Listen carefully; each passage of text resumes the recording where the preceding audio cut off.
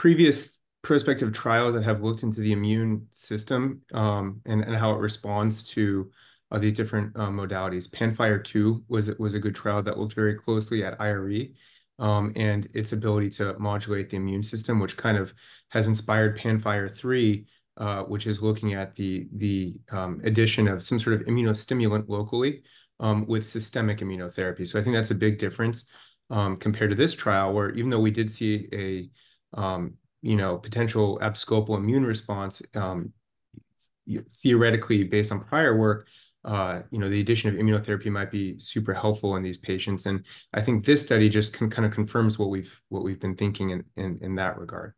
I think regarding local control, these are fairly large tumors, up to 4 centimeters. And, for, IRE with a precise probe placement, that's pretty difficult to do in order to make sure you get adequate margins in that regard.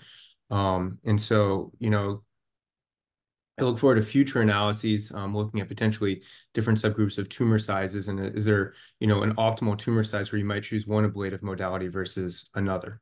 If I could redesign this study, I would have perhaps used a slightly smaller size limit. And very importantly, they permitted patients who had disease progression on systemic chemotherapy as long as they remained within the study criteria. And those patients that had disease progression on chemotherapy had way worse outcomes than those that did not. And we know that patient selection is the most important factor.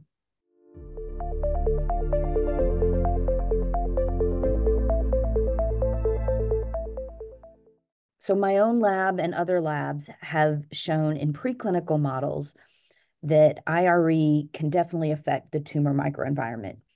We see changes in immune infiltrates. We see changes in the stroma, and then a variety of labs, mine and others, have shown that when you combine IRE with different types of immunotherapy, that you can see synergistic effects.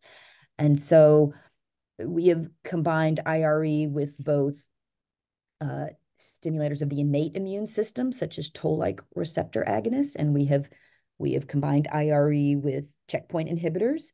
But in our hands, the agent that had the most significant effect was CD40, a CD40 agonist, because CD40 is kind of like a bridge between the innate and adaptive immune systems. So we showed in mice that if you treat them with IRE plus a single dose of an agonistic CD40 antibody just locally into the tumor at the time of IRE, that you not only had better effects on the local tumor, but that you also inhibited distant metastatic disease. So at least in mice, we were able to demonstrate that there's possibly an abscopal effect for this combination treatment.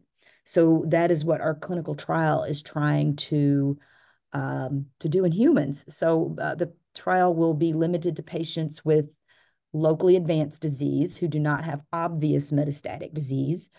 They do have to have had neoadjuvant chemotherapy with FOLFIRINOX without disease progression. And we will be, first of all, looking at safety, but we will also be looking, of course, at outcomes and specifically immune endpoints.